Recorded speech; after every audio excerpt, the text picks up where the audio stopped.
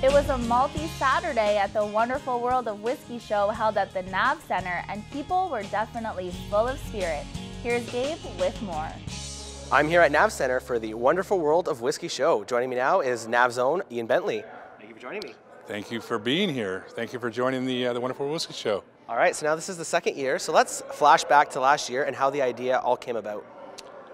That's a big question. The idea came about a passion for whiskey that I have and a fantastic facility that I work in. And the two just meshed, and we had the ability to create something quite unique.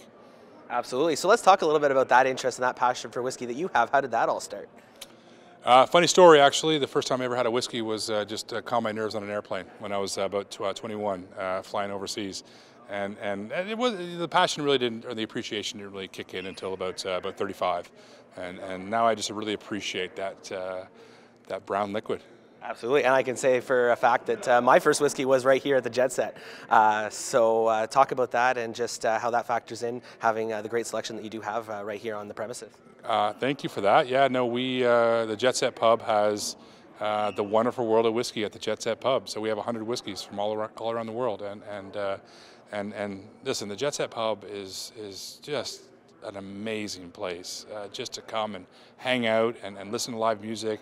Great beer, great whiskey, and I love that place so much. And it's just got something for everyone. Absolutely, and you mentioned the beer. Now, obviously, craft beer is really booming in this area. So talk to me about spreading the kind of the word of whiskey. Spreading the word of whiskey is difficult. It's about having the right people supporting you, and there's a lot of people supporting this venture. There's some people in this world, in this whiskey world. Locally, Frank McDonald.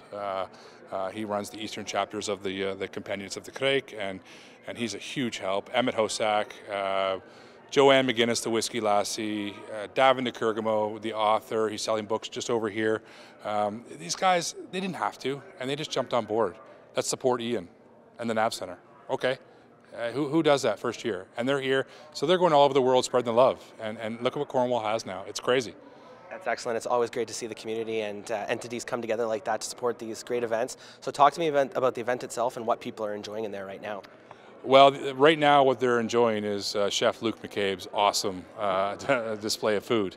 And really what it is we created a world in that room where people can venture from country to country and learn from experts, and really are the experts from those specific distilleries are the ones that are teaching you and educating you. And so there, you know what? It's great music. Jesse Ferguson. It's awesome in there. Yeah. So just tell me on a final note. Just talk to me about the atmosphere and the response that you're getting from the attendees. You know, it's a little overwhelming right now. I think that everybody is enjoying themselves, and for myself, obviously doing something like this, it's to promote our facility here. And the Nav Centre has so much potential to grow, and we have ambassadors now that are going to spread the love. So I just love watching people enjoy this facility. Absolutely, and on that note, I'll thank you again for joining me. Enjoy the rest of the evening, and best of luck for Wonderful World of Whiskey Year 3. Absolutely, absolutely. Who knows what's going to happen next year. Thank you so much. Thank you.